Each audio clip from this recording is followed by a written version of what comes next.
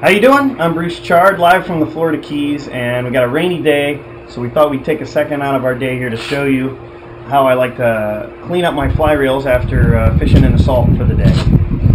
So I'll do this about once a week, and I would recommend that you get back from your big trip from Belize or Mexico or your saltwater fishing trip that you can look into this method of cleaning your reel. I think it'll help you out a lot. Salt gets into all the cracks and crevices in your reel while you're fishing. So when I get back from a trip, I'll pop the spool open, get a nice hot tap water in a bucket like this, and I'll separate the reel and the frame and the spool and separate it and let it sit inside this hot water for about an hour or two and let the hot water break down the saltwater crystals in the reel.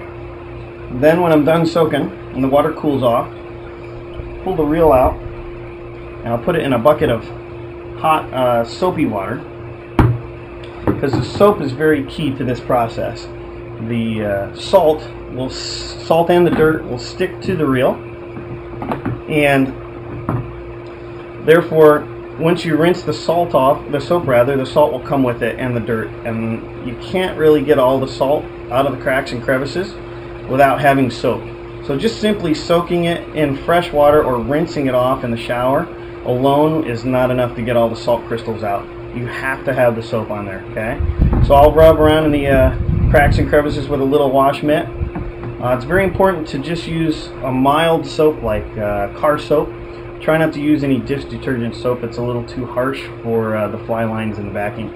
So basically this will help get the salt and everything off the reel. You dunk it back in the regular clean fresh water that you had before.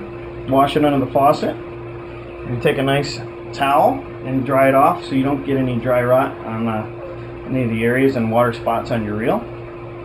Just dry it off the best you can, and then reassemble the reel, and you're good to go. You can put it back in the koozie and store it in your closet, and you're ready for your next trip. You know that you're salt free and ready to go.